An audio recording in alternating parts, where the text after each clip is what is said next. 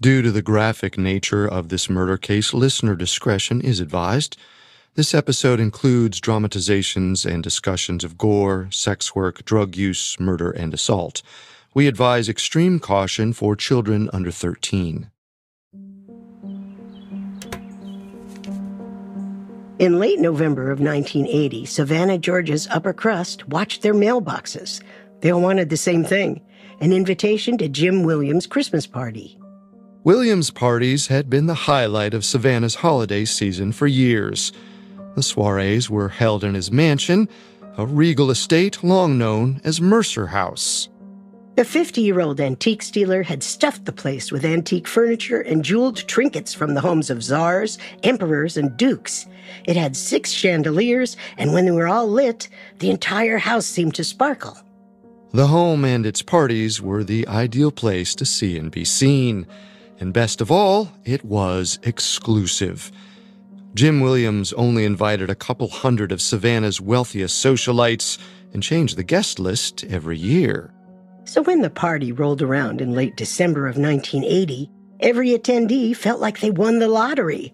The men dressed up in tuxedos, and the women brought out their best satin gowns. Waiters circulated with hors d'oeuvres, Regency-era portraits stared down from the walls, and Christmas music emanated from a grand piano.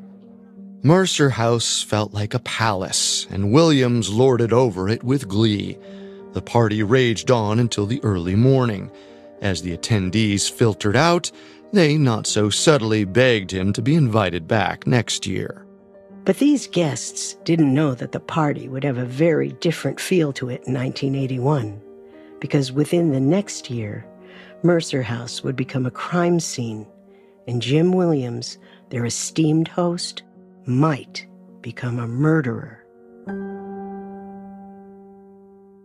This is our first episode on the death of 21-year-old Danny Hansford.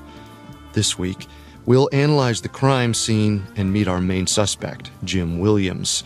Next week, we'll cover the legal issues that muddled the case and give the official verdict a well-deserved second look.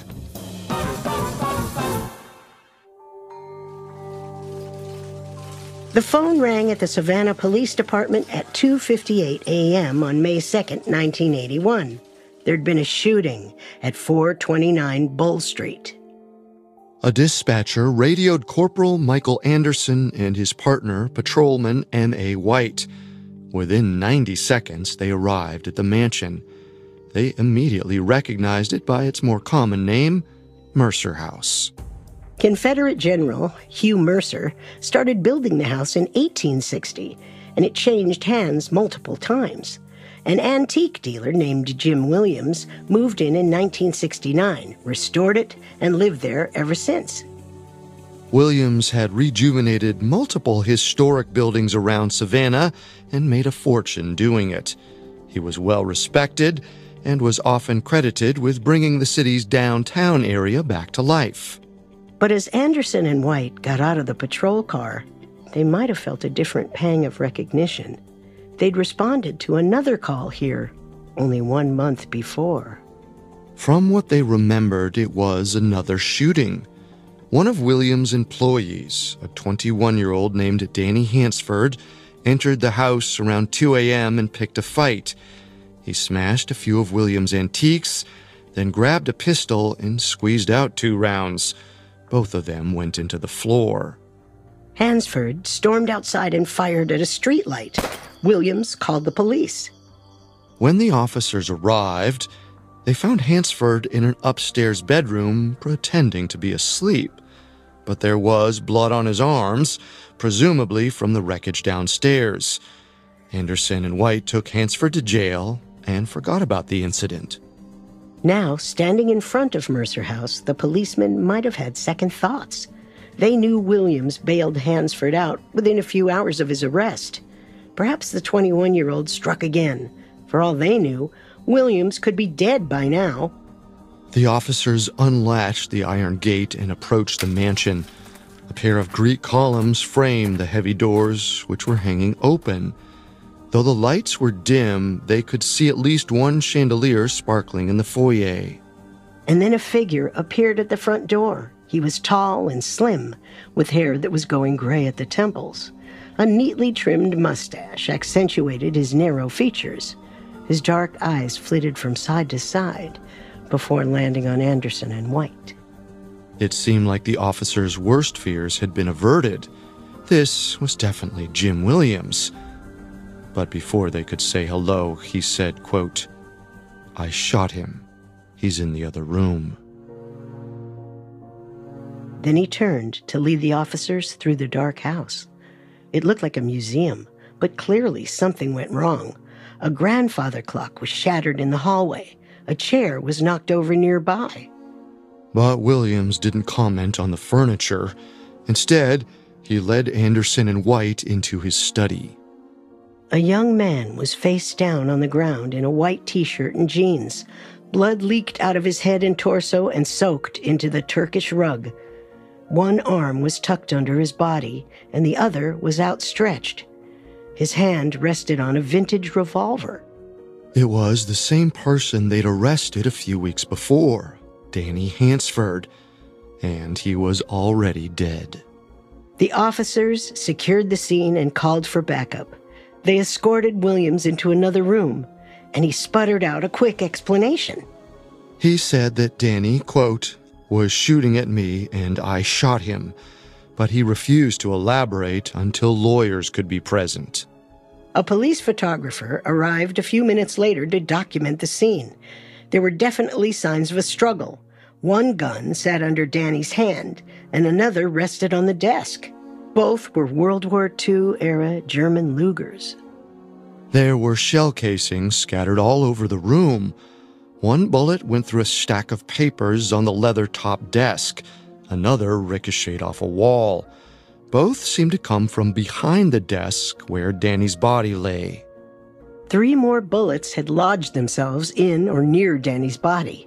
One went into his chest, one into his back, and the other next to his ear. All of them looked like they originated on the other side of the desk where Williams was probably standing. The photographer took a closer look and noticed a cigarette butt ground into the leather. It was on Danny's side, and on closer inspection, the cigarette didn't seem to be stuffed with nicotine. It smelled like cannabis. While the camera snapped away in the study, the homicide detectives arrived. The moment Detective Dwayne Everett Reagan stepped out of his car, he might have noticed something strange. 2 civilians stood gawking at the crime scene. Their names were Joe Goodman and Nancy Rushing. They said they were Jim Williams' friends. They'd arrived at the house just a few seconds after the first officers and seemed to already know about the shooting. Reagan asked what they were doing there. Goodman said that Williams called him that night, twice in fact. Goodman explained that he'd known Williams for years. The two of them were supposed to go on a business trip to Europe later that week. But around 2:05 that morning, Williams rang him up and said the trip was canceled. At first, this call didn't seem too out of the ordinary, but then Goodman mentioned an odd detail. There had been another voice on the line, Danny Hansford's. According to Goodman, Danny chimed in a few times to express his condolences. It sounded like he was sitting right next to Williams. Both of them seemed to be in good spirits. Goodman would later testify that Danny seemed a little tipsy, but otherwise normal. That made it even more shocking when just 20 minutes later, Williams called again and said he'd shot Danny. Goodman's explanation might have set off alarm bells in Detective Reagan's head. For one, it wasn't clear why Jim Williams was hanging around with his 21-year-old employee at 2 a.m, especially if that employee fired a gun at him just 1 month before. More importantly, the timeline didn't make sense. Williams told the police about the shooting at 2:58 a.m. He told Goodman around 2:25, more than half an hour earlier. Detective Reagan likely wondered about what had happened during that half an hour. But before he could put the pieces together, Jim Williams' lawyers arrived. According to details that would emerge over the next hours and days, this is what Williams said happened that night. Williams knew that the investigators would ask about his relationship with Danny Hansford, so he addressed that first. Williams said he originally hired Danny to help with his antiques business, moving and refinishing furniture. The 50-year-old described Danny as a hot-headed, violent young man. He disappeared for weeks at a time and compulsively used drugs and alcohol. But over the course of 2 years, he gained Williams' trust and Williams expanded his role. By 1981, he'd become a general handyman and, more recently, a sort of live-in assistant. Williams struggled with chronically low blood sugar and said he was at risk of fainting. He was unmarried and worried about blacking out in an empty house. He needed someone around at all times, just in case. And Danny was just the man for the job. When Williams was feeling ill, Danny stayed the night and accompanied him around town. Williams trusted him, despite his frequent outbursts. He'd bailed Danny out of jail 9 times in just 10 months and still kept him on the payroll. Then Jim Williams explained how 21-year-old Danny ended up dead in his study. According to him, it all started when they went to a drive-in movie earlier that night. Williams would later tell the Georgia Gazette that he didn't care for the movie and decided to go home early. Danny settled in to play a video game. According to Williams, he was heavily inebriated by that point and quickly lost interest in the game. Danny started ranting about all of the people who disappointed him, starting with his mother. Then he jumped to his feet and smashed the controller. He was blind with rage, and it seemed like Williams might be the next target. The 21-year-old grabbed the older man's neck and threatened to choke him. Williams wriggled out of the chokehold and ran to his study. He'd seen Danny like this many times before. All he could do was get out of the way and wait. The 50-year-old said he heard glass breaking. It sounded like Danny was picking up antiques and throwing them to the ground. Then there was a bigger crash, the grandfather clock toppling over. That clock was only a few meters away from the study. Just then, Danny burst into the room holding a World War II Luger. Williams had several of these hidden around the house. They were all fully loaded in case of a break-in. Danny raised his gun and fired, but his aim was off. Williams felt the bullet zoom past his left arm, and Danny pulled the trigger again, but the gun jammed. Williams knew his life was in danger, and luckily there was another pistol hidden under the desk. He squeezed out 3 shots in quick succession and saw Danny crumple to the ground. He was too stunned to touch the body, but he was fairly certain Danny was dead. A few minutes later, he called Joe Goodman. During this interview and others, Williams essentially claimed that he shot Danny in self-defense. But his story might have been a little too convenient. Investigators likely picked up on a few inconsistencies. Jim Williams didn't mention the first call to Joe Goodman, which took place around 2:05 that morning, and his description of Danny running berserk through the house didn't seem to gel with the cordial conversation that Goodman described. He also failed to provide any explanation for the 30 minutes between his second call to Joe Goodman and his call to the police, or any reason why he didn't call an ambulance. The case was enough to make any detective's head spin, and barely an hour had passed. Even if they took Williams' story at face value, he had confessed to shooting and killing Danny Hansford. And while self-defense was still a possibility, the holes in his story pointed towards something worse, a possible murder. But with 2 lawyers staring him down, Reagan couldn't make the call on his own. He brought in a district attorney for one more sweep of the crime scene. Coming up, the investigators find more reasons to question Jim Williams. Depp Kirkland, the chief assistant district attorney, arrived at Mercer House a few minutes after 4 a.m. He described what he saw in a 2015 book about the case. According to Kirkland, Jim Williams' study was carefully guarded by police, and he was one of the only people allowed in. But the moment he set foot onto the crime scene, he knew that something had been tampered with.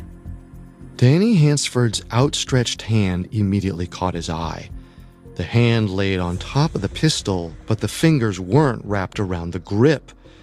Danny's thumb was pressed tight against his palm.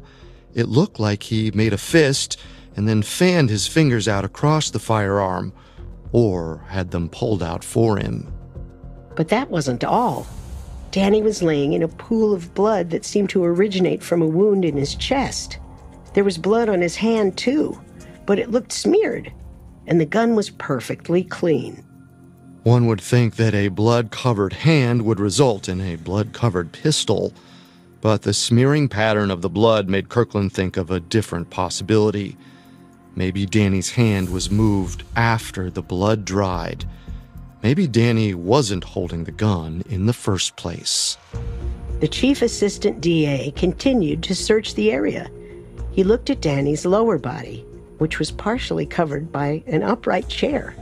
His legs snaked right between the chair legs, which seemed unnatural. And then he saw it. One of the chair's feet was on top of Danny's pants leg, pinning it down. Danny's pants couldn't have slipped under as he dropped dead. Someone must have moved the chair after Danny had been killed. Either it had been moved by the police or Jim Williams moved it deliberately. At this point, Kirkland was all but sure that Williams manipulated the crime scene. It seemed like he used that mysterious half hour to pull Danny's hand out from under him and place it on the weapon. He also might have moved around some furniture to imply a struggle. Kirkland advised the Savannah Police Department to arrest Williams. Even if he shot Danny in self-defense, he clearly left something out of the story. By 8 a.m. on May 2nd, 1981, Jim Williams was behind bars, charged with the murder of Danny Hansford. But he wouldn't be there for long. After the police set bail at $25,000, Williams made a beeline to the phone.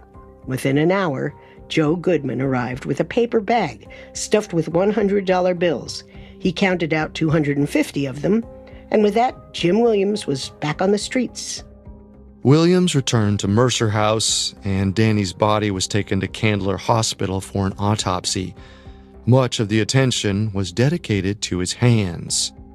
In order to confirm Williams' story, the investigators needed to know if Danny shot first, or if he shot at all. Simple chemical tests would be able to detect what the eye could not. When firearms are discharged, they release tiny particles of elements like lead and barium. If Danny shot the Luger, he'd probably have this residue on his skin. One detective later testified that he placed paper bags over both of Danny's hands at the crime scene and swabbed them with a test kit at the hospital. The samples were sent to the state crime laboratory for testing. At that time, the state lab had a massive backlog. The investigators would need to wait more than a month to see the gunshot residue results, so the question remained open. Just a few days after Jim Williams got out of jail, he gave a long interview to a local newspaper. He gave his explanation of the shooting and also painted a more detailed portrait of his relationship with Danny Hansford. Williams recalled meeting Danny in 1979 when he showed up at Mercer House and asked for a job. He knew the boy needed help.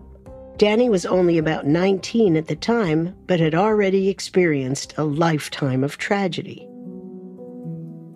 Danny's father took his own life when he was only 7, and his mother struggled to care for him. He dropped out of school in 8th grade and was shuffled between orphanages and group homes throughout his adolescence. By the time Williams met him, he'd been sent to mental health facilities twice. But Jim Williams saw potential in Danny. Williams told the reporter that he was, quote, determined to save Danny from himself. So he gave Danny a job, taught him the ropes of the antique business, and in recent months even gave him a place to sleep. Williams didn't seem defensive about the shooting. If anything, he seemed disappointed that Danny gave into a violent impulse. The way Williams told it, he needed to kill Danny. Otherwise, it would have been his body on the floor. Obviously, this description was one-sided, and as the article made its way across the city, many readers wondered if Jim Williams was telling the truth. It was hard to believe that he tolerated Danny's behavior out of pure charity. But according to the Savannah rumor mill, Williams may have had a deeper, more lascivious motivation for keeping Danny around. Jim Williams' sexuality had been gossiped about for years. He'd been a bachelor his entire life, despite rubbing elbows with plenty of wealthy, available women. And it was an open secret that every year he held a second Christmas party just for men. These two facts led many to assume that Williams was gay. And when they heard about the shooting, they wondered if Williams was in a sexual or romantic relationship with Danny. In certain ways, this theory made more sense. It explained why Danny wasn't fired after the April incident and why Williams seemed to forgive him at every turn. It also brought up the possibility that the events of May 2nd were spurred by something more than a random outburst at a video game. Some kind of lover's quarrel could have made Danny grab the Luger and shoot at Williams, or vice versa. But all of this was pure speculation. While the investigators waited for the gunshot residue results, Williams continued to assert that his relationship with Danny was purely professional. He seemed completely confident in his own innocence and continued to run his business as usual. Just a few days after the shooting, he reminded the court that his European business trip was coming up. This was the same one he'd called Joe Goodman about right before the shooting. Apparently, he still wanted to go. He convinced the judge to let him leave the country, packed his bags, and headed out on May 5th, 1981. While Jim Williams flitted between auctions in London and Geneva, the case was stuck in a holding pattern. He eventually returned to Savannah, and then, in early June, some of the gunshot residue results came back. The investigators kept them tightly sealed. They still needed to determine the charges to bring against Williams. That meant the evidence needed to be presented to an impartial grand jury. Because Jim Williams already admitted to shooting Danny Hansford, it seemed inevitable that he'd be charged with something. The question was, what? If the evidence indicated that Williams shot in self-defense as he claimed, then they could charge him with manslaughter. But if the jury thought the evidence didn't fit with Williams' version of events, if it showed that he shot first or planned to kill Danny beforehand, then he could be charged with first-degree murder. The district attorney, Spencer Lawton, went before the grand jury on June 12, 1981, in a secret session. The records were kept tightly sealed. We don't know exactly what happened. But we do know that Lawton presented all the evidence he had against Williams. This might have included photos of the crime scene, diagrams of the bullet paths, or the partially completed test results. And we know that after Lawton made his case, the jury didn't hesitate to come to a decision. They indicted Jim Williams for first-degree murder, the most severe charge possible. His trial was scheduled for January of 1982. If the charges shocked Jim Williams, he didn't show it. For the next 6 months, he remained almost unnervingly nonchalant. He went to Europe again and continued to buy and sell antiques from his home office. When the holiday season rolled around, Williams stuck with tradition and sent out 200 invitations to his legendary Christmas soiree. In the 1994 book, Midnight in the Garden of Good and Evil, author John Berendt says that Williams' lawyers encouraged him to throw the party. If he didn't, that could be interpreted as an admission of guilt. Naturally, a few guests declined. They probably thought it was in poor taste to go to an alleged murderer's home just 1 month before his trial began, but they were in the minority. About 3/4 of the invitees seemed convinced that Williams was innocent, or at least they were convinced enough to attend. And for a few hours, Mercer House felt lively and opulent, just like it did in years past. But not everything was exactly the same as it was before. Most notably, now that Danny was gone, Jim Williams' all-male after-party was canceled. Coming up, Jim Williams' trial opens and the gunshot residue results are unveiled. And now, back to our story. The Chatham County Courthouse was bustling with activity on January 25, 1982. It had been more than 8 months since Jim Williams shot Danny Hansford, and now he was ready to stand trial. It seemed like all of Savannah had been discussing the case in the time since, but no one could come to any firm conclusions about what actually happened in Williams' study on the night of May 2nd, 1981. There were 3 questions that the case seemed to hinge upon. The first was if Danny actually shot the gun. The second was if Williams staged the scene after the shooting. And the third was if they were romantically involved with each other. But this final question would not be addressed in the courtroom. Before the trial started, the judge banned any direct discussion of the relationship between the 2 men. Nevertheless, District Attorney Spencer Lawton seemed confident. He thought that Jim Williams shot Danny Hansford in cold blood and then manipulated the scene to make it look like self-defense. And he promised the jury that by the time all the evidence was shown, they would believe that too. The prosecutor then brought in a parade of witnesses and experts. According to them, the night of May 2nd went something like this. Jim and Danny returned from the drive-in late at night, just like Williams originally stated. They hung around for about an hour, maybe playing a video game as Williams described. Somehow, the 2 of them ended up in the study, on either side of Jim's desk. They got in a fight over something. It might have been Williams' upcoming trip to Europe. The argument escalated, and around 2 a.m., Williams called Goodman to cancel the trip. After he hung up, the tension continued to mount. It's possible that Danny ground a joint into Williams' antique furniture to taunt him, and that's what set him off. But for whatever reason, Williams took a loaded pistol out of his drawer and shot Danny in the chest. Danny fell to the ground, face first.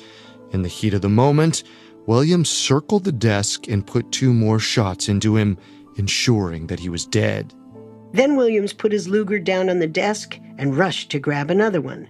He lined himself up behind the dead body and fired across the desk to make it look like Danny was shooting at him. One of these shots went into a stack of papers on the desk, and the other ricocheted into the wall. It looked like a madman was shooting at Williams, which is exactly what he wanted. After the shots were fired, Williams dealt with the body.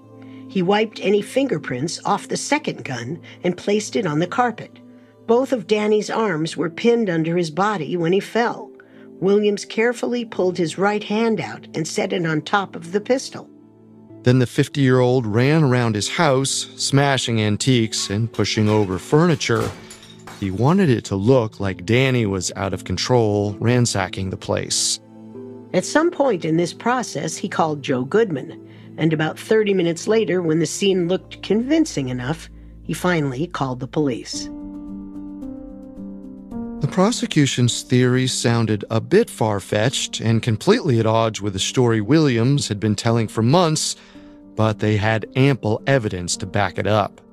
At the most basic level, they could prove that at least half an hour passed between Williams' call to Joe Goodman and his call to the police. That meant he had more than enough time to stage the scene. Then there were the bullet paths. Detective Dwayne Reagan explained that the shots from Danny's side of the room didn't line up with the position of his body. If Danny had shot the gun, he would have shot it while standing up, and the bullet paths would be positioned above his feet. Yet in reality, the gunshots seemed to come from an area above his head. It's highly improbable that Danny's body could have flipped around as he died. It seemed more likely that the actual shooter positioned himself at the wrong end of Danny's body while trying to frame him. This wasn't the only issue with the shots from Danny's side of the room. Reagan reminded the jury that one of them went into a stack of documents, which sent bits of paper flying. Then he pulled out a picture of Williams' gun, which was sitting on the desk when the police photographer arrived. There was a visible layer of paper fragments on it. It looked like Williams' gun was in the same spot when the cloud of debris went up, which, according to Reagan, meant Williams shot first. The prosecution quickly ran through a few other pieces of evidence. They noted the strange position of Danny's hands, the bloody smear marks on his wrist, and, of course, the oddly positioned chair. Multiple expert witnesses agreed that these were clear signs of contrivance. And then the district attorney called up the witnesses everyone had been waiting for. They were 2 representatives from the state crime lab, finally ready to reveal the results of Danny's gunshot residue tests. The chemist who performed the tests revealed that they came out negative. No gunshot residue had been detected on Danny's hands. And not only that, one of the chemist's colleagues did a control trial with the gun and ammunition that Danny allegedly used. According to him, the Luger emitted significantly more residue than an average gun. The director of the crime lab said that unless there was something wrong with the tests themselves, there was only one logical conclusion. Danny didn't fire the gun. The prosecution took 4 days to argue their case against Jim Williams. They presented clear and convincing evidence that Williams shot Danny in cold blood and then staged the crime scene. But Jim Williams had hired 2 of the most notorious and presumably most expensive lawyers in the South. They weren't about to go down without a fight. The defense tried to poke holes in the forensic evidence, but many of their arguments were fairly weak. In fact, many of the prosecution's key points, like the paper fragments, were never addressed. The real highlight of the defense's case came late in the trial, when Jim Williams himself stood up to testify. Williams more or less restated the story he told the officers and press in May, with a few additional details mixed in. First, he revealed that Joe Goodman wasn't originally going to accompany him on his trip to London in May of 1981. He actually planned to take Danny. But at some point in mid-April, Danny told Williams that he wanted to bring drugs on the plane. Williams didn't approve, so he removed Danny from the trip. He asked Goodman to take his place a few weeks before the shooting. Williams said that this change in plans ratcheted up the tension between the 2 men. On the night of May 2nd, Danny lashed out. Williams tried to calm Danny down by calling Goodman and canceling the Europe trip completely. But this tactic didn't work. Danny stormed out of the room and stomped through the house. The next thing Williams knew, there was a gun pointed at him. He told the jury that he still remembered the bullet whooshing past his right arm. District Attorney Lawton paused at this. Williams originally mentioned a bullet sailing by his left arm. He pointed this out in cross-examination and implied that Williams forgot this detail because his entire story was made up. Jim Williams remained silent, but Lawton charged forward, asking if he had any reason to want Danny dead. The antique dealer said no, he just wanted to help Danny. Lawton kept pressing. He probed for more details about what kind of work Danny was doing around the house. Williams reiterated that Danny helped in the furniture shop and watched over him when his health problems kicked in. Nothing more, nothing less. With that, Lawton called in a surprise witness. Danny's best friend, 22-year-old George Hill. The DA asked him to describe the relationship between Williams and Danny. According to Hill, it was far from the supportive mentorship Williams described. Hill said that Danny Hansford was actually a part-time sex worker, and Williams was his highest-paying client. The courtroom went silent, but after a few seconds, Hill continued. He said that Danny saw their relationship as purely transactional, but Williams didn't agree. This tension came to a head right before the shooting. Hill went on to explain that Danny had a steady girlfriend. At one point, Williams tried to bribe him to break up with her. He gave Danny an expensive necklace in exchange for never seeing the woman again. Danny didn't listen. He took the necklace and promptly gave it to his girlfriend. Then he brought her over to Mercer House to show Williams just to spite him. Hill remembered that Williams blew up at Danny and told him to leave the property. All of this happened 2 days before Danny died. The defense popped up to cross-examine George Hill.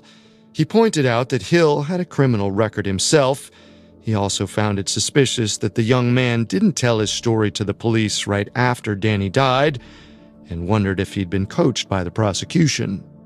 As it turned out, Jim Williams' lawyers actually tried to block Hill's testimony from the beginning. But because his story came as a rebuttal and introduced a possible motive, the judge allowed it. And the damage was done. Jim Williams' charitable facade had cracked. No matter what his relationship with Danny Williams was actually like, the jury's conception had been permanently tainted by George Hill's testimony. In Midnight in the Garden of Good and Evil, author John Berendt points out that homophobia was alive and well in Savannah at the time. The mere suggestion that Williams was gay may have tarnished the jury's view of him. And even if they weren't homophobic, they may have been shocked by the fact that he lied. Everyone in the courtroom was still reeling by the time closing arguments began, and then the district attorney threw another wrench into the case. Midway through his statement, Spencer Lawton offered up a new theory about the shooting. Up until this point, it had been seen as a spur-of-the-moment crime of passion. Even George Hill implied that Jim Williams had grown to resent Danny and happened to hit his breaking point on May 2nd. But Lawton said this wasn't the case. He told the jury that Williams actually planned to kill Danny. He might have been planning it for months. According to John Berendt, the DA floated the idea that the April incident was actually a test run. He implied that Danny didn't do anything that night. Williams actually shot the gun and ransacked the place. Then he framed Danny for all of it. It's unclear why the prosecution decided to explore this hypothesis. They may have been trying to prove premeditation, which is one requirement of the first-degree murder charge. It was a strange diversion from their generally airtight argument and would become immensely important later on in the case. But apparently the jury wasn't fazed. After closing arguments concluded, they took only 3 hours to come to a decision. Jim Williams was guilty of murder. Within minutes, Williams' lawyer told the press that he would file an appeal as soon as possible. But it was hard to imagine how the facts of the case could lead to a different verdict.